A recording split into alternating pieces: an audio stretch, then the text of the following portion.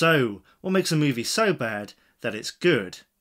Well, I think I should start by saying the mythical movie that is both terrible and highly enjoyable is really a very rare beast.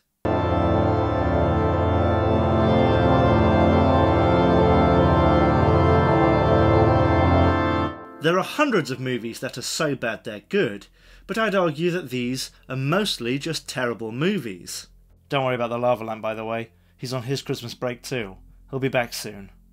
The so bad it's good phrase really means that a movie is so bad it's fun to watch. It's a roller coaster ride of laughing at bad acting and puzzling over directorial decisions. When people say something is so bad it's good, whether it's a movie or not, I think what they really mean is it's so bad it's enjoyable. Perhaps the most famous of these so bad they're good movies is The Room. What's new with you? Well, I'm just sitting up here thinking, you know. I got a question for you. Yeah. You think girls like to cheat like guys do? What makes you say that? But good, bad pretenders make up a whole subgenre of B-movies. They're usually B-movies, although occasionally you do find studio films falling under that heading. But, regardless of the budget, here's the nub of my thinking. Movies that are so bad they're good usually aren't good at all. Really, there's usually one or two good scenes which find their way onto YouTube, scenes which are positively hilarious, but usually the rest of the film is just dirge. Take, for example, the much-mocked 2006 remake of The Wicker Man, made famous for this scene. Not the beast! Ah! Open my eyes! Eyes! Ah! Ah! That scene is hilariously bad, and the rest of the film is bad too, but not hilariously. Really, The Wicker Man is different from most bad films because it has a moment like that. Most really bad films could only dream of having 30 highly entertaining seconds. Here are two clips from Manos, Hands of Fate. Stop! What foolishness is this?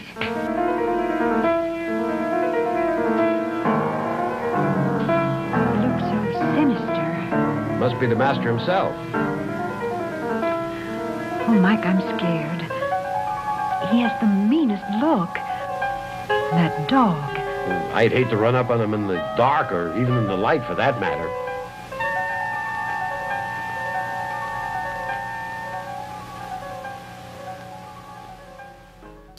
Good God, it's like it slows down time. Manos is often cited as being the worst film ever made, and it really could be. But then The Room is often cited as being the worst film ever made, and that really could be. So what's the difference between Manos and The Room? Two films that are done technically badly, although admittedly Manos is probably one of the most incompetently edited things ever created. Both films have cliched and two-dimensional characters, and both have unoriginal and rather silly scripts. But The Room is fun to watch. It's the sort of thing you can grit your teeth at and shout at. Manos is unwatchable. Manos is difficult to get through, and many B-movies of its ilk are. Even something with a reputation for being so bad it's good, something that isn't usually attributed to Manos because 85% of people who start it die at some point during the screening. Even something with that reputation, that'd be good to laugh at with friends before or after a night of doing something else, like The Rollerblade 7, isn't usually that at all. The Rollerblade 7 has some god-awful action sequences in it, but really the rest of the movie is just terribly boring. Manos, I couldn't pick out 10 seconds that are funny. So, are bad movies that are so badly done they're funny what we're really talking about? Well, maybe, probably, but what makes them funny? Manos, Sinjanor, Mazes and Monsters, these aren't funny films. There's a couple of bits here and there in these films, but really, those bits are separated by tedious, by-the-numbers, cheap filmmaking. But something like I, Frankenstein, my own personal worst film, is cringy and funny throughout. By funny, I mean you can laugh at it throughout for being so very, very awful. There are, however, no standout laughs, and I wouldn't really call it so bad it's good, because it is painful. My queen! We found the creature.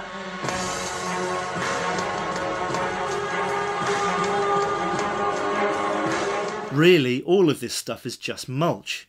The people who watch bad movies for enjoyment, I think usually it's a social thing, and I think usually they're really looking for something more than just bad. Ghost Rider, Santa Claus Conquers the Martians, Jack and Jill. It's like driving a truck from New York to Brasilia. Yeah, you'll see a lot of scenery, but God does that scenery get tedious. Those films I mentioned are the notable ones. Most are so unexceptional they start to blur into one. The bad movies that are noticed usually are because of a particular facet that's along the lines of what were they thinking? Halle Berry in the Catwoman role, the terrible sex scene in Showgirls, the awful creatures in the Garbage Pail Kids. Don't mind if I do. What's my name? Dunkachino. It's a whole new game. Dunkachino. You want creamy goodness? I'm your friend. Say hello to my chocolate blend. It's not so much that these parts are remembered for being bad, but for being weird. I'd argue when most people talk about a movie being so bad it's good, they're not just saying it's bad, but inexplicable. Disaster Movie isn't very good, but that's because it's lazy. Movie 43 isn't very good for the same reason, and it's only notable because it got a lot of well-known actors in it. Really, like most bad films, these are completely forgettable. The real bad movies that are watchable are those that are constantly engaging their audience with their unbelievable nature. The movies that are so peculiar and so out there and have such strange decisions in them, they almost become a study.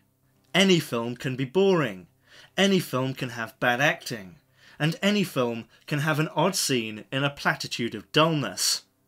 It's the weirdness and the seeming lack of self-awareness of The Room, Plan 9 from Outer Space, and Double Down that make these films kind of special. And like I say, there are many films out there that have aspects or moments of that, but don't present the full package. Your Hunter from the Future has one of the best openings of all time.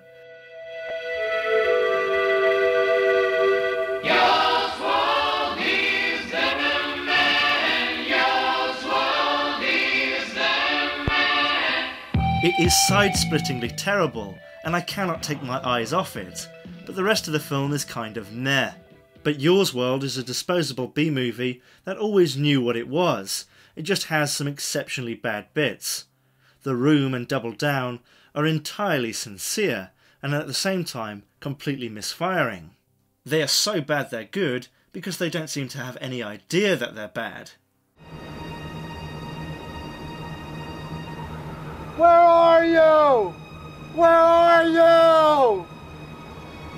Where are you? I think this lack of self-awareness, and how strongly that comes across, is what makes the true So Bad They're Good movies just that. They end up being not only movies, but windows into the minds of crazy people. Look, once somebody gave me a 16-page script for this thing called Pop the Shock. Or Pope the Shark? And it was about a shark, or a shock, that would break into the bedrooms of teenagers who were being bullied and tell them not to be a pussy-o. When I asked the writer what Pop the Shock was, he said, "It's me, but in different trousers." Madness is interesting. Double Down is a great example of this. Written, directed, produced, edited, starring, and wrangled by Neil Breen, it's about a hacker whose childhood sweetheart, her childhood, not his, has been killed, and he has to stop a terrorist attack. Or start a terrorist attack. It really is quite hard to follow. Get a grip, Neil. Your wife's dead.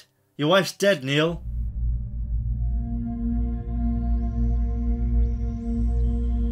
Here, Neil, take these pills, Neil. They'll really help you sleep, Neil. You really need to sleep, Neil. It's the severe degree of misplaced self-belief that makes The Room, Double Down, and something like Birdemic bad movies you could sit through, together with lack of self-awareness and the sort of alien perception of the world and movie norms that only come from genuine weirdos. Delusional narcissists make the best bad movies, which is why Birdemic is fascinating, because it was a serious attempt. And it's why Birdemic 2 which was an attempt to cash in on the notoriety of the first film, isn't fascinating. You can't deliberately make a good bad movie. You can make something that's ironic, something that is a pastiche, but I think movies that try to be deliberately bad end up being artificial and lose what makes those movies interesting. And what makes them interesting is the delusion. Director Ed Wood really did think, yeah, that's fine. Neil Breen really did think, yeah, that makes sense. Did you really, Neil? Really, I think it's very rare, and there are plenty of movies made by delusional people that aren't noteworthy. I think the best way to consume these movies is probably with friends, unless you're into real cinematic masochism, but I also think that the best way to consume these movies, unless they're really out there, is probably in clips. Of course, if you're like me, it's often most interesting to consume these movies without watching the movies at all, but instead reading about the production and watching behind-the-scenes footage where actors hint that maybe, just maybe, no one on set knew what the hell was going on. The Disaster Artist, the book, is a page-turner, and I think writings like it are often fascinating because they reveal how broken the decision-making process can be, and I think that's something that almost everyone can relate to. We've all had bosses that are really clueless. We've all worked in places that behind the scenes are really in chaos. I think it's often attractive to try and work out what was really going on behind certain failings.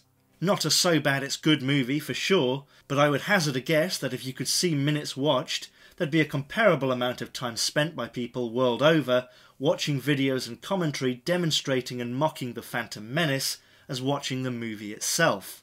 Certainly, the behind-the-scenes footage is far more interesting than the movie. You can do it. You can destroy these things, you know. It is possible. It's interesting to analyse odd choices. Benjamin Bratt as the hunky love interest in Catwoman. Why did that happen? Why did any of that happen at all? And the really, weirdly bad movies that are made with a crew of 5 instead of a crew of 100, they almost distill what makes big budget muck-ups so intriguing. They are kind of different. With something like Catwoman you can think, how did all of this get through so many levels of professional scrutiny? But on both ends of the production scale, I think it all really comes down to, why did this happen? What were they thinking? So I think these are really two facets of the same thing, of why some, really very few, movies are so bad they're good. It's wondering, as you watch or read about the movie, what on earth the production thought they were doing. But it's also the content itself, breaching odd, misjudged, and so technically bad reasonable oversight is impossible, boundaries. I mean, how did anyone think this dubbing was acceptable? There's a story there. Hi! I'll be right back with you. Well, there you go. I'd love to know what you guys think. Don't forget to leave a like, and join me next time where I'll be talking about how the Predator films changed over time. See you then. Great Ferrari! Who's your friend? Holy shit, it's him! The nearest phone is at the crossroads.